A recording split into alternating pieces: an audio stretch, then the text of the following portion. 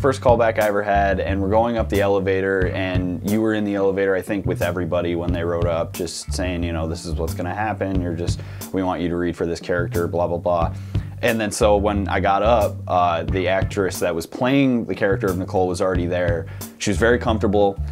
Caveat, not the Nicole in the film, but yeah, the one we yes, yeah, chose. The original one, yep. Yeah. So she was sitting there, she was very comfortable, like had her shoes off and everything, just kind of hanging out on this leather black couch with like an off-white backdrop.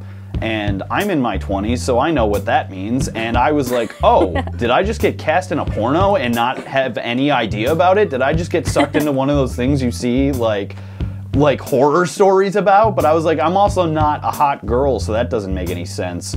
So for like half a second, I was like, I don't think that I am. But I was like, for half a second, I was like, this sucks, because I was real excited to be in a movie, and now I'm gonna do porn and have to tell my mom about it when I go home. It wasn't a porno. It was just a very comfortable girl on a very familiar couch.